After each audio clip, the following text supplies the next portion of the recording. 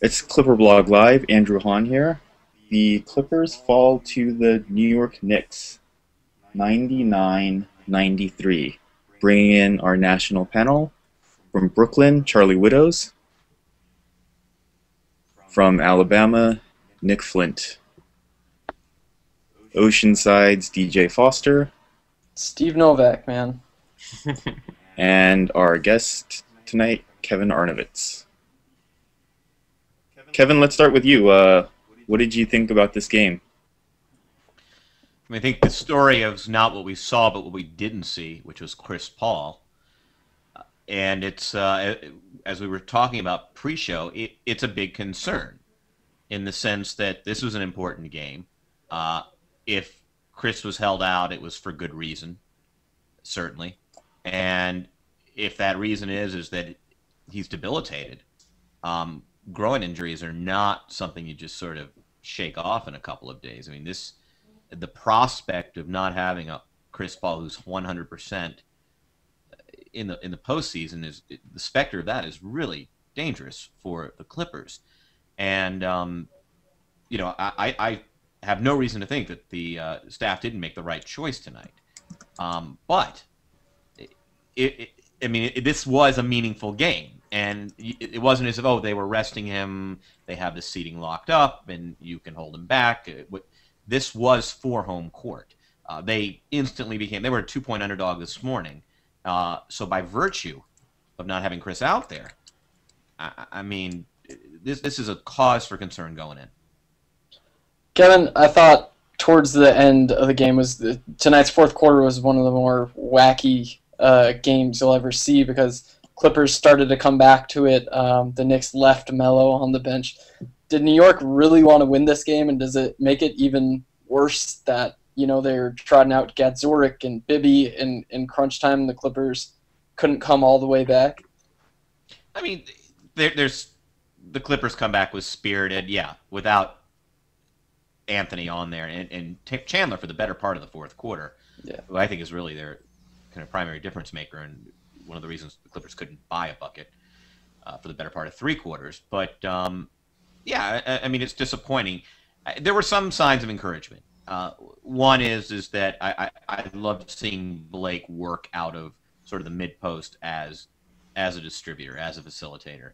We talk about his ball skills. We talk about the Clippers' need to not shoot contested jumpers, but rather work inside out. That's kind of cool. Randy Foye, you know, I didn't have him in the round table as who I wanted on the court in the last 2 minutes of a game a couple days ago, and, you know, I'm already kind of second-guessing myself. You know, they had Vinny went to him rather than Mo, and it was probably a good choice. Chris Paul is fond of saying that Randy Foye doesn't know how good he is, which might speak to confidence more than anything else. And it's good to see that he's a guy who can be a perimeter scorer absent Chris Paul. Now, I don't think that gets them through Memphis, but, you know, if you're looking for silver linings, you know, Foy's continued momentum. Did you know, I mean, this was a stat that ESPN shared with us on air. He leads the league in three-pointers made since the All-Star break. Wow. That's incredible. Yeah. It's absolutely incredible. 47% in the month of April. Look, what's dispiriting is the Clippers are going to probably be in Memphis on Saturday morning. And they are not a favorite in any series where they start on the road. Kevin, do you think over the last, I don't know, a week or so, like, do you think they thought this was a possibility that they wouldn't even have home court?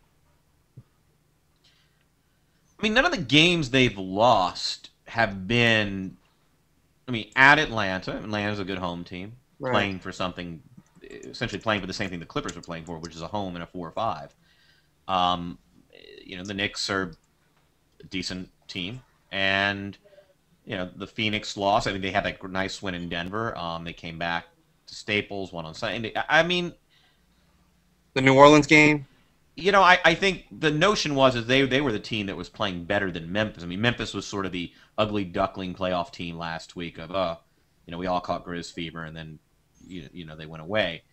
But, you know, I don't know that the Clippers, you know, considered it. I mean, it seemed like surpassing the Lakers for the 3 was a more distinct possibility than falling to the 5, at least 1 week ago. I have a question here, and I'm going to start with Nick about this. Do you think that this could be a, I wouldn't say it's a win-win situation, but the best case scenario given the fact that Chris Paul did pull his groin last night. I mean, if it's not serious, then you just bought Chris Paul an extra day to make sure he's fully recovered. And the Clippers showed kind of a spirited energy at the end, kind of closing that double-digit gap. And it gave some of the role players some more confidence, maybe, that they could kind of do things and it wasn't entirely based on Chris Paul. Nick, you want to tackle that one first? Well, I would have preferred no injury to Chris Paul for sure, and then maybe just either decide you want to rest him because whatever, you want a little bit of time before the playoffs, or have that option rather than well, Chris Paul's injured now. It's kind of like a hamstring, a groin injury can linger. That's not good news.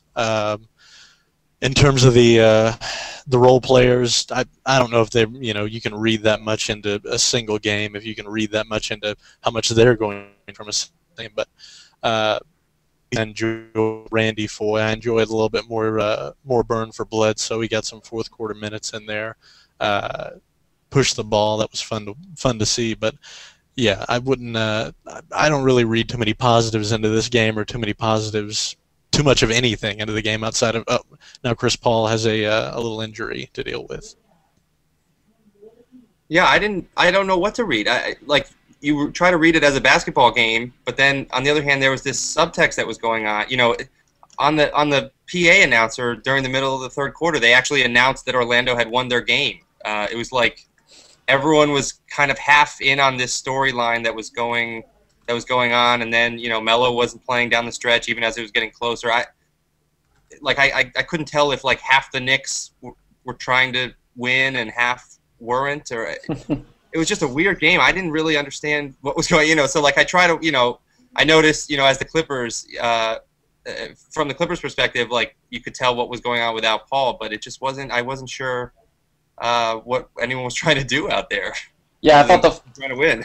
I thought the funniest part was when the cameras panned to J.R. Smith going back to the Knicks huddle, and like Melo and the starters were just like very reluctant high fives, like no smiles, like no big celebrations, just like we don't really know what we want to do here. It was a weird game, very weird game. Well, I think the other thing is that it's entirely possible maybe the Knicks don't consider Chicago a better matchup than Miami. I mean, I don't think they're probably that much different anyway. I mean, I think there's a sense that whether or not they wanted to play Chicago or wanted to play Miami, and most coaches, it sounds like a cliche, but I think it's actually true, which is you want to just be playing good basketball. Right. They have a lot of rhythm players on New York, whether it's J.R. Smith, whether it's Steve Novak, to a lesser extent, Barron. I mean, Iman Shumpert's still a rookie. You want to be playing well, and if playing well means not tanking, at least nominally, I mean, it's important. So, I mean, they weren't going to come out and just... I think you can hold a guy back like Carmelo, but once you're on the floor, you're on the floor. I mean, I think we've talked so much about tanking through Hoop Idea and everything else. I mean, the issue is not guys going out there and dogging it. I haven't seen anyone. I haven't seen the guys who were playing for Golden State, who were playing for New Orleans, who were playing for all those teams that are tanking. I mean, Charlotte even. I mean, they're playing. I mean, the issue is the personnel that's on the floor isn't competitive. Well, I think that's the question. The Clippers were playing a team that didn't have their best personnel out there, even if they were playing hard. They had Carmelo in the first half, who absolutely obliterated them, and at that point, right, is a tough deficit. But again, I think I'm sort of with Nick on this. I didn't glean a lot from a basketball standpoint, other than it's nice to see this, nice to see that, disappointing to see this. The rotations kind of stunk. The one thing that I think is dispiriting is the defense, because, I mean, Chris is a good defender. Eric's a better defender. And, the game, to some extent, in the first half was lost on just the incoherence of the rotations and just missed assignments and lousy closeouts. And from that standpoint, it's disappointing, because Chris's absence and minutes given to Eric Bledsoe, if anything, statistically, should support a better defensive effort, not a lesser one. Kevin, you just touched on it with your comment there. We have a various assortment of tweet questions, basically talking about Chris Paul and Chauncey and earlier in the season Chauncey Billups masking Vinny Del Negro's coaching mistakes.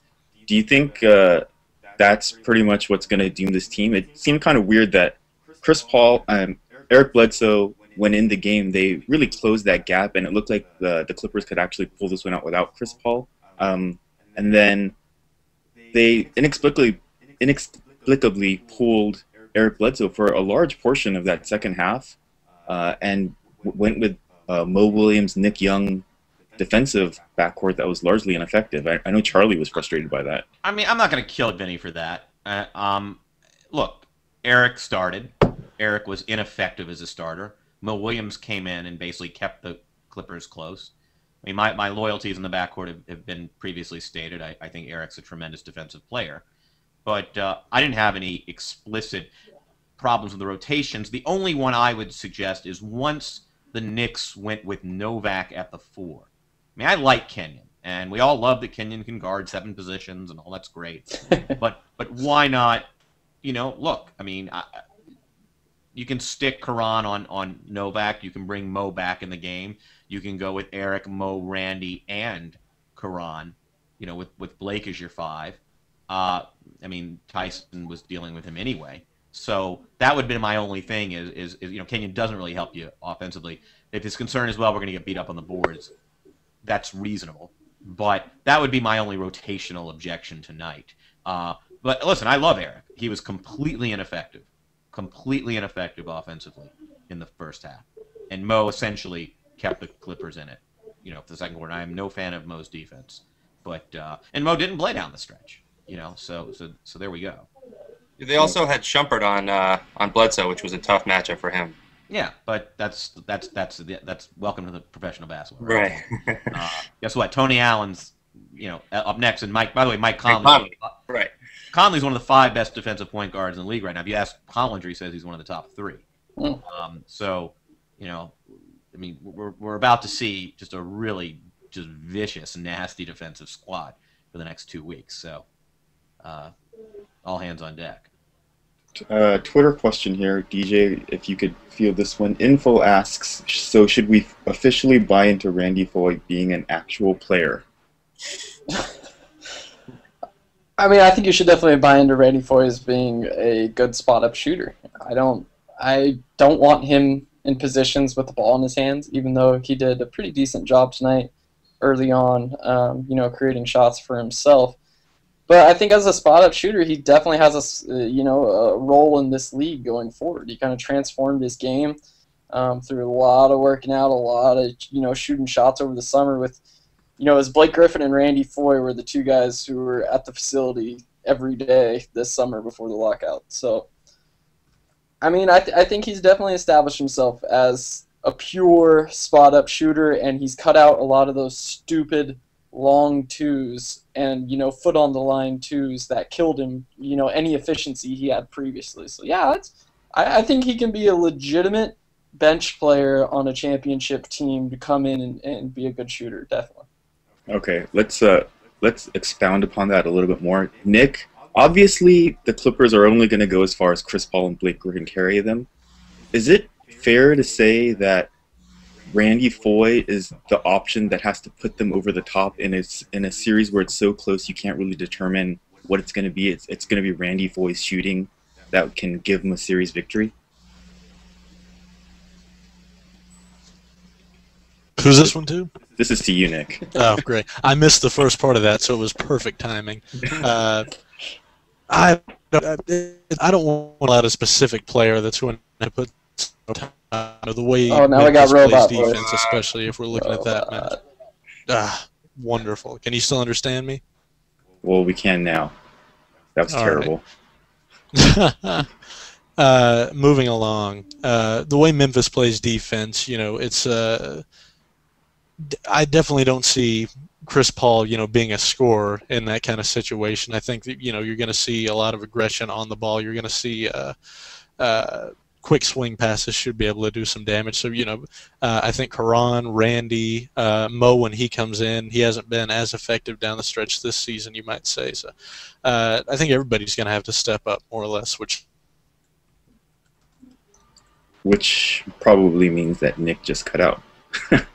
pop out. But there you go. Is there anything else that we want to talk about this game? I mean, it's the end of the regular season for the Clippers now. Looking back, is this kind of where you hoped the Clippers would be at the start of the season? Charlie, you want to start us off here? I don't want to say hope. I think it's pretty damn close to what I thought they'd be at the beginning of the season. Exactly what it was. Just one last thing about this game. I do think it's pretty encouraging to see Blake Griffin have maybe his two best offensive games against Josh Smith and then Tyson Chandler. Absolutely.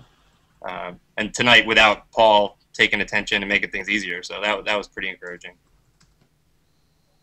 Yeah, I agree with that completely as far as Blake goes. The way, no Chris Paul, the whole defense collapsed on him. He's still going straight up into probably the defensive player of the year, who's just a killer in one-on-one, situations on the block. So that's very encouraging. But Andrew, what was your original question? Because I got caught up in the Blake thing. Do you is this kind of where you expected this team to be?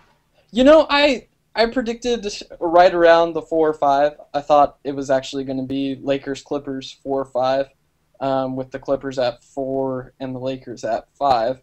So I was a little bit off, but I think right in this area is where most of us expected them to be. Yeah.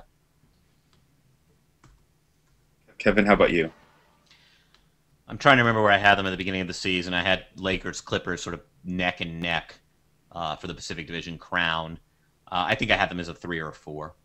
So, not hosting, I think, is a real disappointment. I think if we have to pull back, I mean, that's the disappointment of the last week or so.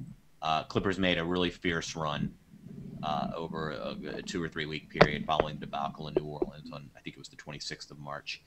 And, they came all the way back, and now it looks like they'll start the first weekend of the postseason on the road as underdogs, which means, frankly, they're a less than 50% chance to come out of the first round. And I think, we've talked all season about how no one really has a firm grasp on what the expectations of the Los Angeles Clippers are. No one has ever said, well, it'll be a disappointment if X. We knew if they didn't make the playoffs, it would be a disappointment. We knew if they made a conference finals, it would be wildly celebratory.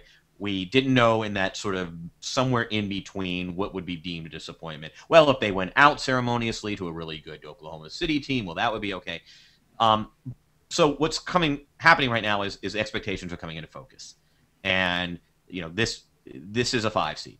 And they're going to, again, we still have to see about tomorrow night's Memphis game, which is a probable W for them. But, now the expectation is such that, teams that start on the road are expected to lose. On the other hand, the upside is if they win this series against Memphis as a 5, it becomes a more meaningful achievement than had they won it, merely justified their seed as a 4. So, if you're trying to draw the narrative, it changed tonight. The narrative changed tonight. The Clippers will now be an underdog in a series, and if they win that series, they will more than justify their seed. They will exceed it, rather than just merely defending the 4. Kevin, for the past week or so, I've been trying to sell this story that this year's Clipper team is more akin to last year's Memphis team, and this year's Memphis team is like last year's Portland team that Sheik picked to kind of make that run to the conference finals. And this year's Portland team is somewhat like last year's Clippers team. So triangularly, you're all set, man. You have outcome. That's beautiful. All right. Charlie and DJ kind of touched that wasn't meant to stunt your theory. You got me on like pins and needles now, man. Like you have this unified holistic theory, and I want to hear the end of it. There is no end to it. The only thing is that it just really seems like a lot of people are banking on Memphis because of what they did last year, and they haven't really been paying attention to how good Memphis has been this year, and they haven't been quite as stout as they were last year. Nick sees a lot of their games, and he seems to agree with me. DJ still lives in fear after that first-round upset. It's not even so much the upset. I think Memphis is one of the worst matchups when you're talking about Denver and Dallas were the other options. I'd much rather play Denver or Dallas than Memphis. Yeah, I'm scared. I would too. I'm scared for my life. Okay, Andrew, just call me out on it. Nick, They our plan regional well. blogger. They plan well in Memphis. I mean, they just they're going to be a really tough matchup for the Clippers, as Denver and Dallas. I mean, Denver kind of scared the bejesus out of me because I just that tempo just it should make Clipper fans nervous. But obviously, that's neither here nor there. They're playing Memphis, and we know that.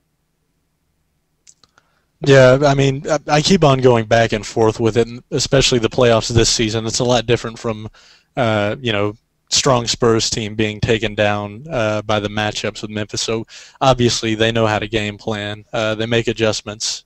Lionel Hollins is not afraid to, I guess, experiment with lineups in some cases. You know, we haven't seen the kind of lineups they're going to throw out in the playoffs. Ugh. Nick's terrible internet. It's just so awful. Stealing people's internet. They have a very weak. I am not. I can hear it perfectly clearly, and yet you can. I hate. Yes, that's how insanity usually starts. It's perfect in your head. We're just gonna bookend the regular season here, and go over some of these end of year awards. See if the Clipper members had any real shot at them. And I just want to hear what your thoughts are overall about who's going to win these. Charlie, let's start with you. Did Mo Williams ever really have a shot at the Sixth Man Award, or was that just fluff from the early season? Well, I think we like to make a conversation when sometimes there isn't a conversation necessary. So, we have an MVP conversation, and LeBron James is probably the MVP. But there was a time, when he was I thought the second best sixth man, and James Harden was the best. And if we wanted to talk about another contender, then he would have been the one. I don't think that lasted very long, though. Okay, so then you definitely think it's Harden. It's just no-brainer. I think it's Harden, and it's definitely not Mo Williams anymore. Does anyone have an opinion on who should be second if it's not going to be Harden? DJ? Oh, I think I agree with Charlie. It absolutely has to be Harden for sixth man. Probably Lou Williams, I guess, is the safe. Williams. Yeah. Okay, so defensive player of the year. That's DeAndre had no chance at this, right? It's probably going to be Chandler or maybe Howard. Kevin? I like Garnett this year. You look at the defensive rankings by team. And, I watched a lot of I was sold when I wrote a piece a couple of weeks ago about a lineup that Boston fields now with Bradley at the 2 and Garnett at the 5. And, so I watched a couple hundred possessions. Pretty much every possession or so that team had been out there. And what's amazing about Garnett is there's not one mistake. Not one mistake. And it's all subtle and it's all nuanced. And there are no blocked shots. And, there's no bravado. It's just the guy moves on a string. He just, I think I wrote that he could defend a pick and roll blindfolded. And I firmly believe that. And look, Chandler's a phenomenal defensive player. If he wins, I'm happy. There's some wings out there, LeBron James, Andre Iguodala, Tony Allen, I think has a pretty good case.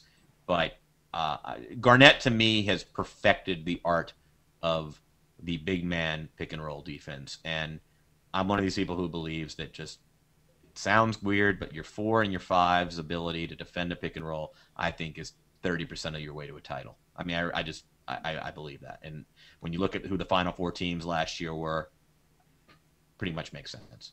Mm-hmm. Nick, are you on board with Kevin for Garnett?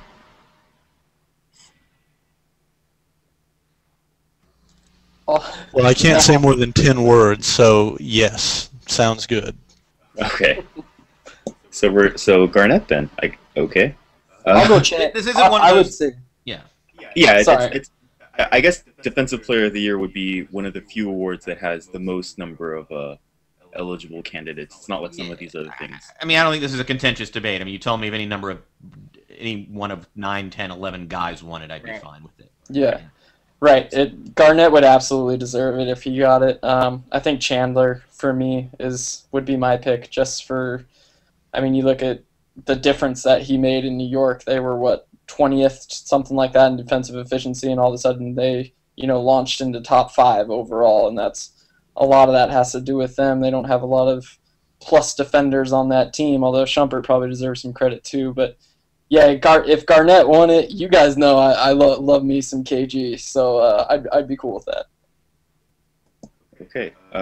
Rookie of the year, Trey Tompkins didn't. I mean, he didn't play even enough minutes to be eligible. What? It's going to be Irving, right, Nick? It's going to be Kyrie Irving. Nick, it's just yeah. By far, and kind of ignored in Cleveland, but sure. Yeah. Okay. I not that any of us have votes here, but I would throw some love for Isaiah Thomas, the 60th pick, playing some solid basketball. Most improved. Could Randy Foye have done that? Win this award if he'd started a little bit earlier? I mean, he's been playing pretty good. Charlie, what do you think? Yeah, I hadn't thought about that. We actually voted today. I voted today for the True Hoop Awards. I didn't think about Randy Foye. He's made a late run, though, definitely. And absolutely, if he started earlier, he would have been in there. I think there were some good players. It was an interesting list of guys that I hadn't. I think Pekovic is going to get a lot of love, which I think is cool. Ilyasova, right? I wonder, like, it's so that award is so subjective. I mean, like, what about Kevin Love? I mean, he was really good last year, but he's an MVP candidate this year, I think. I don't know. There's a lot Harden, all these kinds of guys that took a jump. It depends on where you started and where you want to see who finished. It's pretty clear cut for me, and I think it's definitely difficult to judge. Just depends on, call it the guy making the leap from great to superstar, like Harden or whatever it is. But for me, it's Ilyasova in Milwaukee. I feel like he was kind of, no one was really saying anything about him. He's been in the league, 2-3 years now, and he just blew up after Bogut got hurt. He's the second best, we saw tonight, second best three-point shooter percentage-wise in the league. He gets like 11 rebounds per game now. He's Kevin Love without he's not Kevin Love, but he's a poor man's Kevin Love. He's putting up similar stats, getting very little recognition for it. So he would be my choice. Right, Kevin. It'd be mildly upsetting if it was Jeremy Lin, right? Great story, but I mean, from someone that just didn't play at all to playing pretty well, you can't really vote him most improved, could you? I'm sort of a minutes played guy, and it's nothing against the story, which I loved. My selection was DeMarcus Cousins. Cousins, right? And I by the way, I love Ilyasova for this award too. And another one where any number of 4 or 5 guys, as DJ said, are we talking about the jump from pretty good to awesome, from just horrible to respectable? How you define that margin is very difficult. For me, Cousins, though, I mean, he's a brute. He's a guy you go to at the end of games now. And, I mean, he had a player efficiency rating below 15, which is, kind of below league average, on Hollinger's scale. And now I don't know what it is, but I suspect it's above 20. But this is a guy who's, I think, refined every one of his skills, and probably still. I mean, what's crazy about Cousins is, I mean, I fear that the guy might be a candidate next year too. I mean, he might make yet another jump. But I'm seeing a guy who I think could potentially be one of the 10, 15 best players in the league in 2 years. And, I think so too. And he, they were a bad team this year, but they played better. And I watch a lot of them because their broadcasting crew is. It's funny how League Pass works. You tend to gravitate toward teams whose crews you can, tolerate or appreciate. And Sacramento, when the Clippers aren't on a Pacific time zone, a place I actually go. And Cousins is just really skilled, and those skills really kind of were well apportioned and well honed this year, and that's why he's my choice. Just looking up Cousins per, it's 21.59. So and what definitely. Was it the previous year? The previous year, I'll have to look that up. So I've been telling people that it's no longer going to be, Blake Griffin or Kevin Love, like the big debate. It's going to be Blake Griffin, Kevin Love, or DeMarcus Cousins. I'm with you there. I think he's right there in that conversation. By the way, imagine, they had a point guard who knew really how to get him the ball. Yeah. I don't know if he finished this way, but I know for a while he led the league in charges taken too, which I thought was pretty cool for a guy with the issues that everyone said he had, and he did obviously, but yeah. Cousins last year 14.62. So 14.62 to nearly 22. Pretty big. I feel even better about big my jump. Yeah. Coach of the year. Technically, now, not all of us have the greatest opinion of Vinny Del Negro, but he was the head coach of one of the biggest win differential teams from last year to this year. Nick, do you think Vinny should deserve some conversation about Coach of the Year? Some, very little. Succinct. Okay, thanks. Charlie, what about you? No, I think he deserves conversation just in that Neil Payne wrote about this at Basketball Prospectus. It's always the coach of the team that kind of exceeds expectations that gets thrown into this conversation. I think that he deserves to be in the conversation just so we can address that as kind of the criteria for how we judge it. I don't think he is the coach of the year at all. I don't think he particularly deserves to have a contract next year with the Clippers, so I don't think that he Who's should your coach of the year then, Charlie? I think it's something like Popovich, Thibodeau. Can we put Adelman in there? Because that team was largely the same, and they were playing much better before. Well, and also Ty Corbin, I think, is the other one. DJ, any other candidates that you think would be acceptable? There's a lot this year, but the way I look at it is kind of like the LeBron for MVP sort of thing. Yeah, if you're picking a coach that's not named Greg Popovich, you're going with the better story and not the guy who did the best coaching job. Does Thibodeau not fall into that? Opinion. No, Thibodeau for turning John Lucas III into a passable point guard for much of the season deserves a ton of credit, and his defensive system is obviously incredible. But I mean, I got to go with Pop.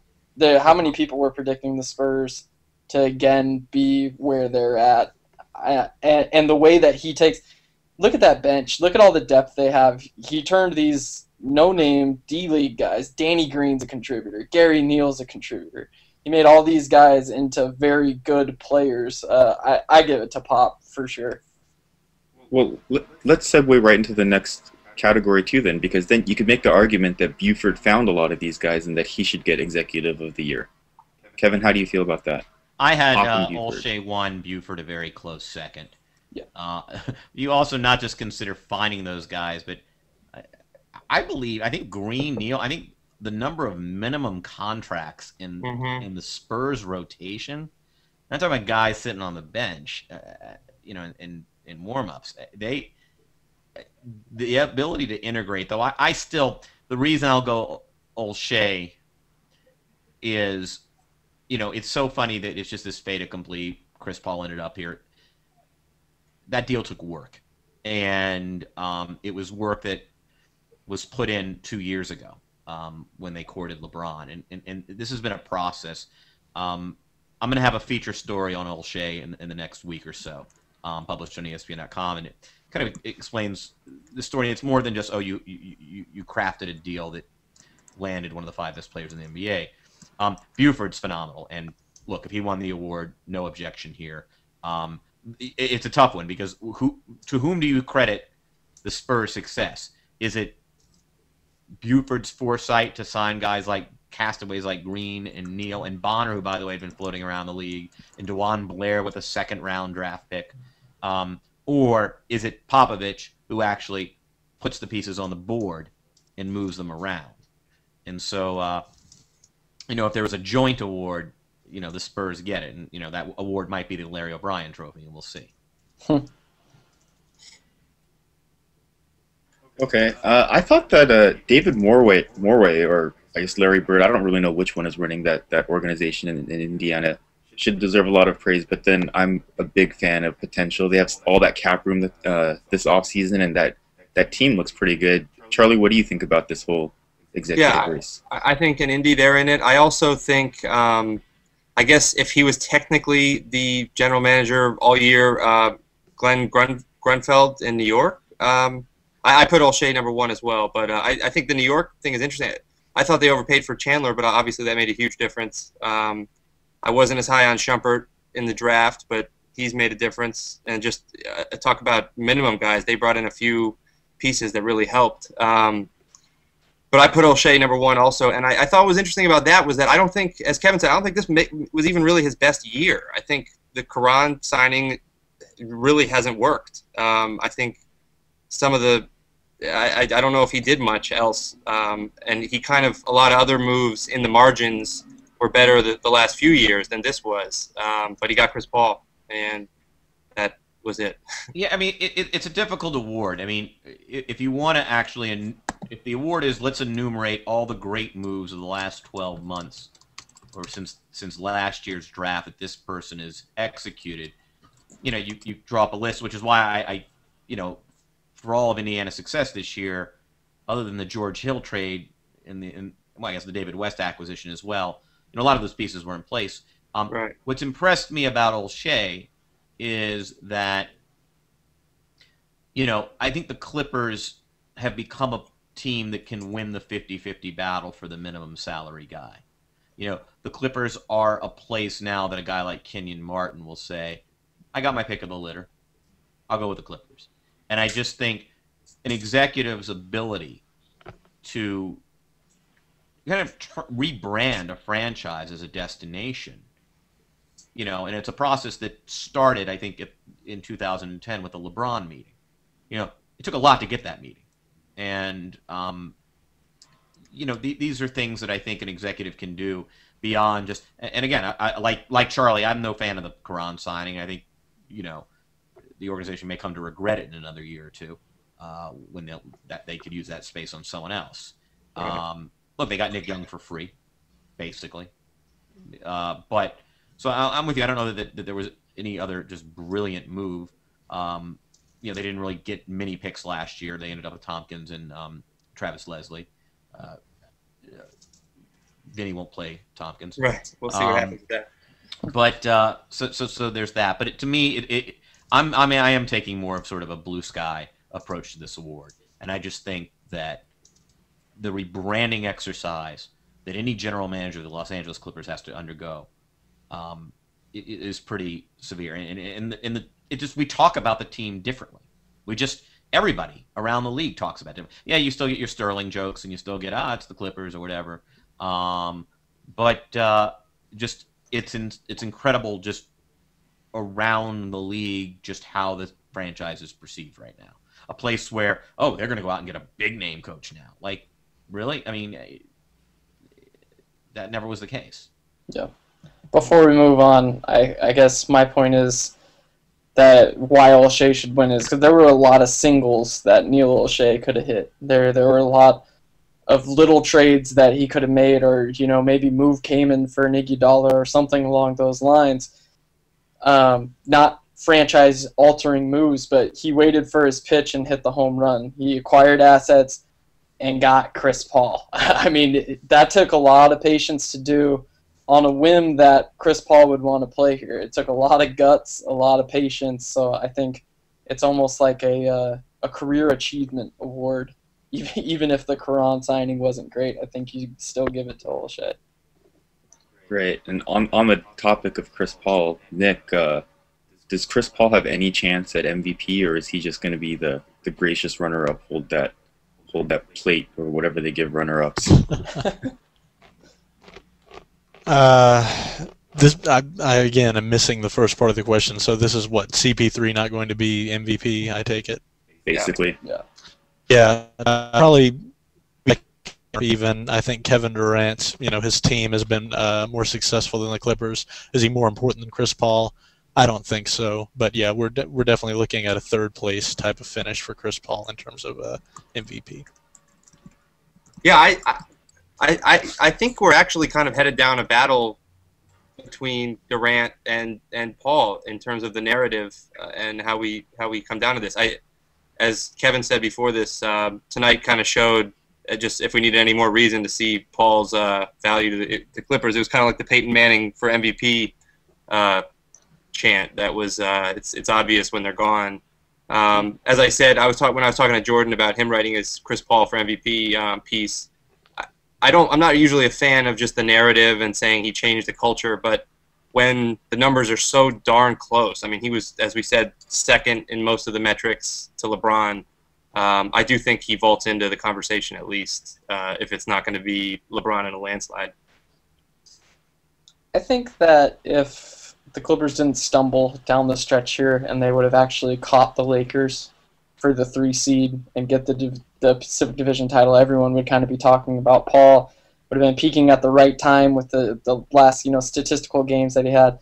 Maybe then he could steal some votes from LeBron just because the Heat have stumbled down the stretch on their end. So I don't think Paul is the MVP this year. I think it's LeBron, obviously, but Paul definitely deserves a lot of those second place votes. I think he's second on my ballot next to Durant. I should get a ballot. How do you get one of those? Kevin, your thoughts on this? There's a case to be made for Paul. I think Jordan Heimer made it eloquently on ESPN LA. He'd be my second choice. Right there with Durant, and it's a noble thing to be the second or third most valuable person in the league. You're just talking about a person in LeBron James who's having one of the 10 or 15 best individual seasons in NBA history, and so everybody loves a good debate. I'm sort of with DJ on this, a la the Popovich argument. There's just no debate. Not to be dogmatic about it, but I don't know that any legitimate case can be made for anybody other than LeBron James. Do we know what's Chris Paul's best finish in MVP? He's been top 5, right? I think he was second to Kobe in 2008, I think. Huh. And there was an argument that Chris Paul should have won that year, but it was that makeup lifetime award for Kobe for not having won several years back. Yeah, one of those years he was for sure top 3. He was either second or third. I think it was that year. Right. Okay, wrapping up the regular season. Final thoughts on the Clippers in the regular season before they head off for their playoff matchup with Memphis, either at home or away. Nick, lead us off. I'm worried about the defense for the Clippers, but not as much as I'm now kind of worried about adjustments we see over the course of a series and how the offense is going to deal with Memphis as they go through those. Yeah, I think it was a crazy season, just looking at it from overall. A lot of people left him for dead in the middle of the year there, including me, when they had that 3-game road losing trip. I thought Vinny was gone. I thought the wheels were falling off, and the Clippers were going to be, if they were lucky, a 7-8 seed, first-round exit for sure. They bounced back. They showed a lot of resiliency. It's a weird time to be a Clipper fan. A lot of, I know, at least for me, mixed emotions on this team. They haven't been as endearing as past squads. Maybe I'm addicted to losing. I don't know. It's been a fun year to be a Clipper fan and kind of learn a little bit about yourself, I think. Yeah, DJ, I agree with that. I know we've talked about it, and I've been kind of conflicted about the team ever since the trade, just because I felt like there was something building organically, and then it kind of jumped up and fast forwarded into this new Clipper situation that it was, and I think we kind of thought that they'd be a playoff team, as we talked about in this kind of situation, but the way it went wasn't really how I expected. I think just in terms of a personality, they took on a much more unlikable personality than I expected. A lot of people thought this would be the most watchable team in the league. Lob City and all this, and that wasn't their way of playing and their way of acting, frankly. As I've said, and I think we've all agreed, that might help them going to the playoffs. They're nasty. They're going to get people in foul trouble. They're going to get under people's skin. And it's going to be fun, I think, after the season to look back and kind of break down the roller coaster that it was. But going into the playoffs, the one thing I would say just recently is that I thought they got better defensively for a while. And I don't know over the last few games if maybe that wasn't the case, or or that wasn't sustainable? Because the rotations have just been in these games they've had to win just one game to get home court. It hasn't looked good on that end. What do you think, Kevin? We'll have a lot of time to talk about the various matchups, what they're capable of defensively, how they'll be able to move the ball, and how they'll be able to score. But I think the story of the season is that this is a franchise that has achieved a level of relevance in the league that we've never seen before from this franchise. And you see it in the press rooms, on the road and at home. You see it when you look at road attendance. Clippers are basically one of there are 4 teams that are sort of head and shoulders above the rest in drawing on the road, and they're right there with the Lakers, the Knicks, and the Heat. This is it would have been unheard of, and a lot of it speaks to the anxiety that Charlie, you and DJ have expressed, that something was a little lost. There's something a little mercenary about this group. It wasn't. It's not it didn't come up through the farm system. They kind of went out and just got players. And for whatever reason, it may not be as satisfying to be a fan of a team like that. But the bottom line is this organization and this team, and for better and for worse, to many fans, they're obnoxious. I mean, it might be the case that for the next 4 or 5 years, especially if the Heat win their championship, that the Clippers become, a team that annoys the hell out of most kind of hardcore but neutral NBA fans, and that might be something the Clippers have to live with, as being just kind of, in the context of pro wrestling, and it's a metaphor Beckley Mason used. I mean, they may be the heel, against an endearing Oklahoma City Thunder team or whoever else emerges. But I think that's the story of this season. And the other thing I would say is they haven't been fun to watch, and they haven't looked good at times, and they play 600 ball. Right. Okay. Yeah. So. I think the other thing to think about is just as they move forward. Now, there are 2 things to look at here. I mean, one is they're going to lose a lot of these pieces in the offseason. Randy might be playing himself into a pretty decent mid-level. I mean, I wouldn't be surprised if, some team out there needing a shooting guard, throws a $5.5 million, and I don't know that the Clippers would match that or would give him that sort of opportunity. Chauncey probably isn't coming back. I mean, Kenyon's on a 1-year deal. A good number of their rotation guys aren't there. But what we've seen is that I think we all agree that this team doesn't look all that great all that often. And yet you look at the standings in 4th, 5th, 3rd, whatever. They're one of by not looking all that good and not playing all that well all that often, they're one of the 8 best teams in basketball. Now imagine a scenario where the choreography between Paul and Griffin becomes more fluid, where DeAndre, becomes Tyson Chandler, which is the projection there, where Eric Bledsoe becomes this sort of change of pace quarterback that they bring in, and he becomes Goran Dragic. There are all sorts of possibilities. They're going to have to go out and acquire some talent in the offseason. We'll have plenty of all summer to talk about that. But I think, when we just take a look back and we look down from 30,000 feet, this has been the most radical change for almost any organization in any pro sport in any year. I don't think I'm being hyperbolic when you consider the Clippers' history and what we're sitting here talking about tonight. Yeah, one quick. DJ, you wrote after the first game. I remember after Golden State, they didn't play very well and they won, and that's kind of how the season's gone, I think. Yeah, I think so too. I think I said the Clippers didn't play better; they just were better, and that's kind of how the season was. It's a weird feeling to root for that, to not root for the underdog anymore. But given the alternative, of course, you take, like Kevin said, one of the top 8 teams in the league playing 600 ball. So. Okay, guys, thanks for your help. All our viewers, thanks for tuning in. Bookending the regular season of the 2012 Los Angeles Clippers, we have postseason coming up, so we'll be here for all of that. Stay tuned for our playoff preview and maybe a couple of other surprises down the road. So for Charlie Widows, DJ Foster, Kevin Arnovitz, and Nick Flint, I'm Andrew Hahn. Thanks for tuning in.